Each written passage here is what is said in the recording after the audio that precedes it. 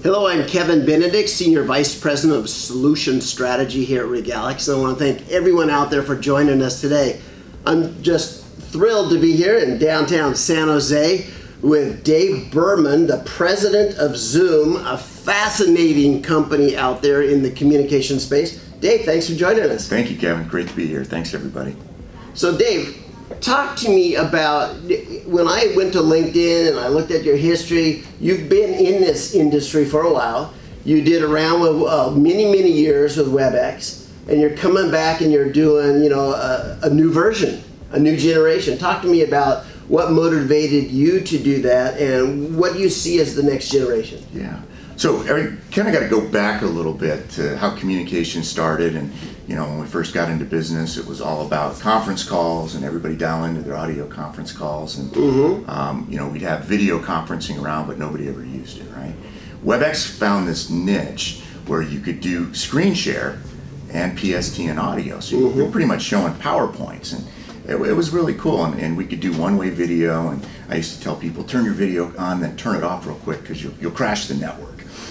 And obviously Cisco bought WebEx. Yes. And I thought this is going to be really cool because they've got all these video endpoints and telepresence and all that stuff. And bottom line, it's hard to make all that technology that was built 20 years ago easy to work together. Oh yeah. So Zoom came about to kind of solve a lot of the problems that we created early on at WebEx. And the first big problem was that nobody really used video.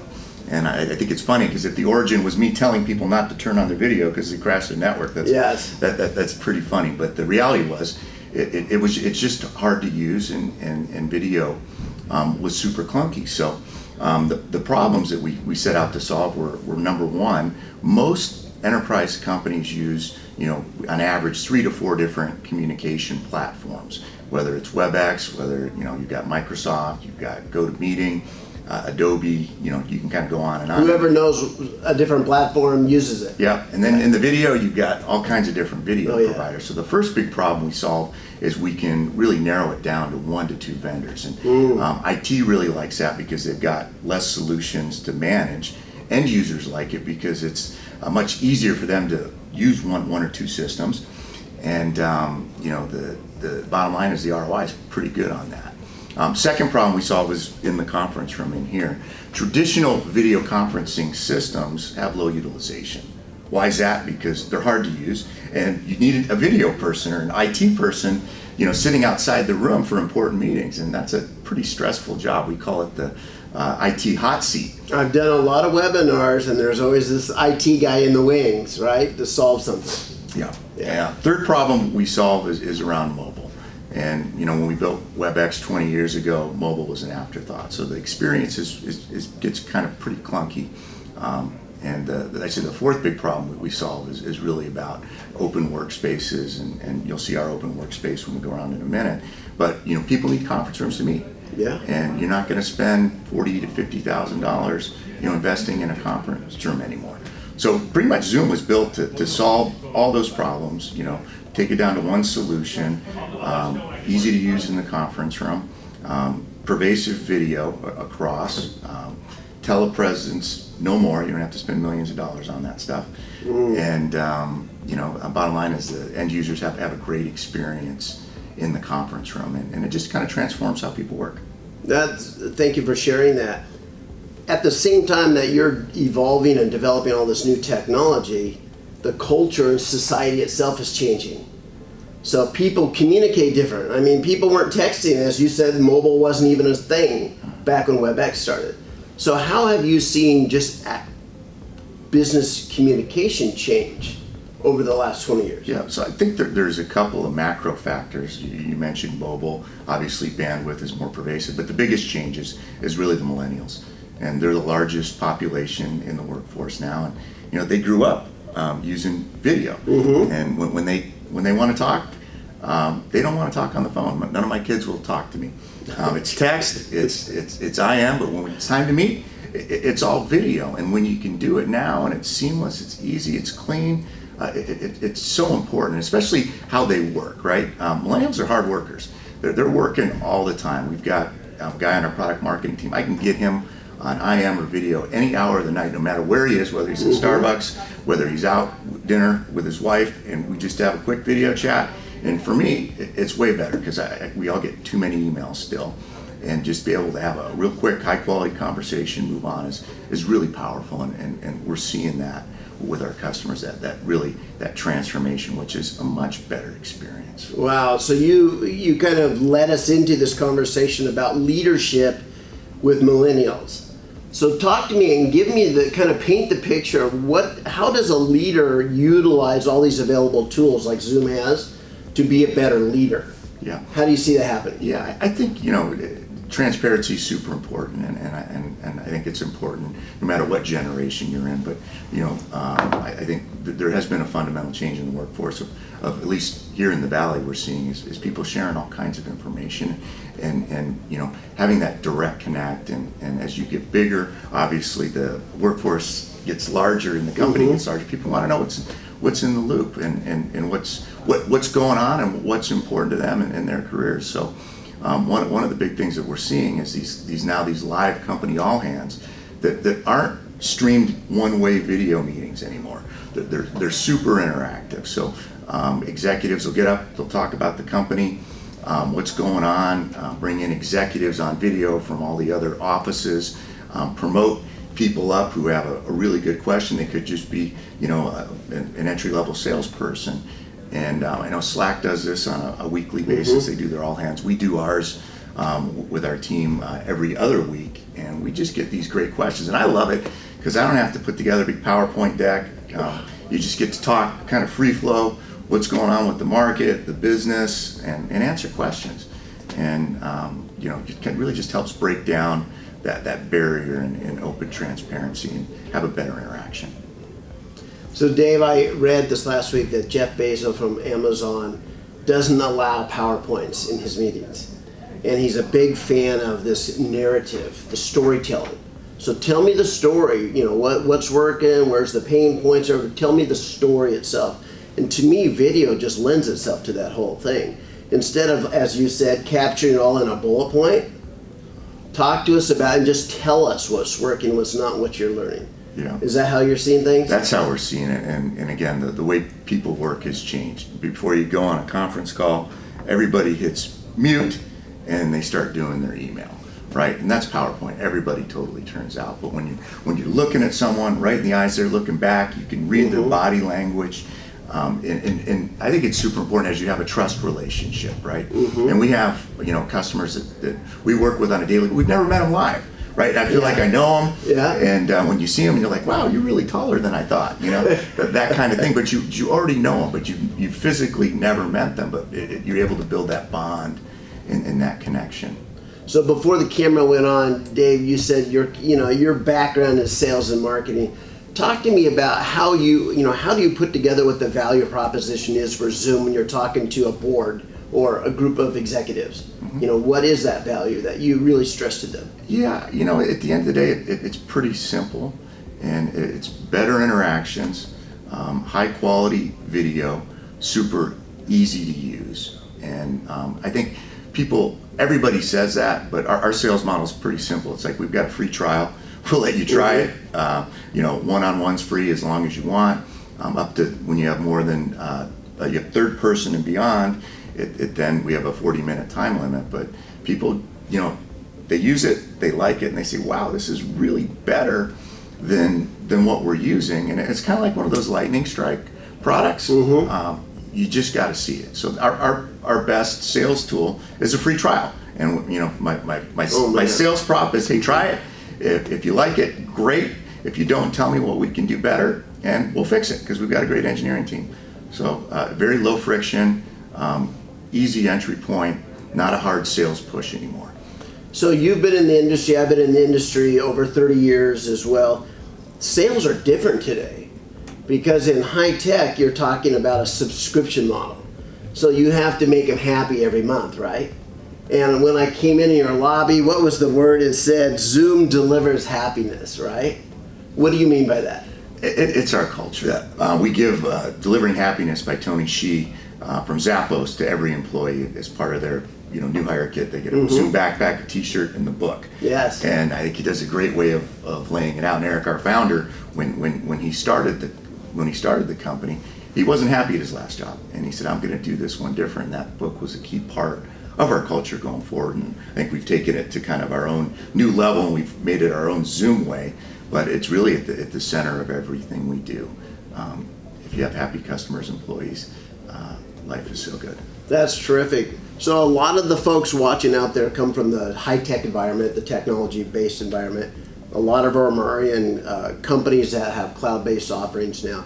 So that's why I'm going to pursue this question and ask it again in a different way. How do you keep a customer once they are in a trial nowadays? What is the magic that makes them stick with you or leave with you? Do you know what those, do you kind of follow that and say, if they do these things, they'll stick with us. If they stop at some point in their journey and only learn half of Zoom platform, then they leave.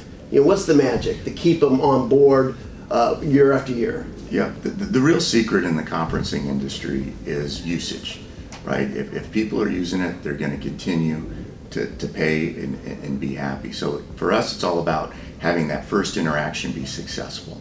And we've got amazing attention to detail on the product. Just make it super easy to use, very clean user experience, buttons that are simple to use in our conference room. You walk into a conference room, you just hit start, right? You don't need an IT person. You don't have to worry about your presentation. It's about high quality, easy to use, and just making sure people use it. Our net promoter score is an industry high 71. Wow. And in other prior companies in the same space, wasn't even close to that. And we think the net promoter score is a future indicator of the success of our business. And we're blessed to have that type of quality product and support team that keeps everybody happy. That's brilliant. So now I'm going to give you your philosopher hat, or your futurist hat. There's a lot of talk about the fourth industrial revolution. It's kind of the combination of the physical and the digital and biological, and everything is changing with artificial intelligence and machine learning. And so there's these hybrids of humans and technology working in combination to be more productive. What role do you see Zoom playing in that whole mix? Yeah, so our mission is really to make video frictionless, and I look at communication in waves. I think we're in wave one right now, what I call horizontal video, and it's just getting people to turn on their cameras, right? Getting comfortable with it. I'd say our average enterprise customer has an 80% plus increase in video usage just by deploying Zoom, which is obviously a much greater experience. So I look at that. That's kind of wave one. We're in the beginning of wave two, and I just call it smart video, right? What are the things that video can do to help me be more productive in my meetings and make it a better experience? So we're doing stuff like transcription, so real-time translation of the meeting. Oh wow! We've got some stuff around in augmented reality. We can do virtual backgrounds, which we'd love to show you in a minute. We've got a partnership with IBM Watson that's just kind of taken off, and I'm super excited about this one because this is like wave 2 and 3 for us. Yes. And what IBM's doing is they're running the meeting data through the power of Watson AI, right? And think about the world's smartest supercomputer, and there's so much good information in meetings. And so we're kind of on the what's going to come out of that, I'm not really sure, but stuff that they're doing right now that gets me excited is if I come into a meeting and I miss the first 10 minutes, I can get a recap of what happened by the time I get there, right? I think that, to me, it can save a lot. If I'm running late to a meeting in traffic, to be able to have it automatically change my schedule and change my dinner reservation, text my wife, tell me I'm going to be late tonight. All that stuff is getting close. Some of the stuff I'm super interested in is kind of the next generation of the video and facial analytics. When we're doing an interview right now, can you imagine talking live and getting a Frank Lutz type read on your audience? Are they engaged? Are they enjoying it? Are your jokes bombing? Yeah. All that stuff, and then be able to aggregate it and eventually, get kind of real-time data on individual people. And in a selling or support scenario, it'd be really helpful to know if the decision maker in that meeting is interested, confused, or frustrated. From a coaching standpoint. So emotional analytics and all this kind of stuff. It's a little creepy with the smart level behind it. No, but it's I think it's going to be out there in kind of that third wave. And you were telling us before the cameras came on, you were sharing with us that your schedule can be back to back to back because you're eliminating all the travel time. Just some basic things too. You can be more productive because you can be zooming anywhere in the world. You can project, in military terms, you can project yourself, you project your power anywhere in the world to a customer, to an employee, through the video. So that's fascinating. Absolutely. I would love for you guys to see my office. Literally, I've got 3 screens in there. 1, to look at the person I'm talking to. 2, if they're showing contact. And 3, to read all the other people in the room on video. And best thing for me is my schedule's like yours. I'm back to back. I'm booked all day long. I walk in and I hit start, right? And everything just works. And wow. I have these great meetings, and best thing for me is I don't need to drive to San Francisco, Palo Alto to get me out of the office. And that's a good thing. It is a good thing. The only bad thing is it does put a little bit on here, but executives love it. And we just deployed about 200 rooms at one of our larger customers, 21st Century Fox, for their executive team, and they made all their offices Zoom rooms. And people know a lot about the Zoom video client or mobile aspect, but the best thing we do are these Zoom conference rooms. And talk to us about, what is it? Oh, it's super simple. It's your existing camera, a flat screen monitor. We've got a laptop or a Nook to power it, but it's basically, you can set up a room for $3,000 to $5,000 now, and really enjoy it and not need IT's help anymore. We should get a shot at that yes. as we go around, because spending $30,000 to $40,000 per room just doesn't make sense anymore. So Dave, walk us through where you see communications and web communications going over the next 3 to 5 years. What's coming down the road? Yeah, 3 to 5 is pretty tough. I think the first wave is, again, that horizontal, get people to use it. Second wave is that augmented reality with intelligent meetings. Third wave to me is like the Jedi Council meetings. Remember the 3D holograms that we're all sitting around the table, and really literally being anywhere. We could be in space having that meeting, but I think that from a workforce standpoint, I think in 3 to 5 years, people are going to be more productive in a video conference than you can be face-to-face. Because I'll be able to say, Watson, pull up the price quote from 6 months ago. Pull up the proposal. Watson, did I say that in that meeting? Did I approve that guy? Did I say I was going to approve his expense report or not? Yeah. Yes, you did. Right. So my memory's okay, but as I get older, it gets a little fading. I'm in so many meetings. You just need more augmentation. You did. Absolutely. Without a doubt.